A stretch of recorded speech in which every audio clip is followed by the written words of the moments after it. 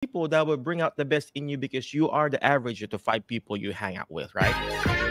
Today I hang out with Dr. Ingram, and I've been hanging out with in their group, the Jackson State group people. And I was like, yeah, I feel like I want to be like them, right? The popular kids of Jackson State, right?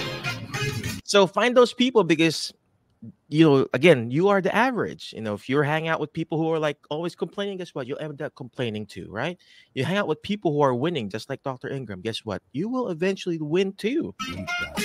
Basketball players, they do that all the time. They team up with other people and then they kind of win, whatever conference championship, basketball championship, right?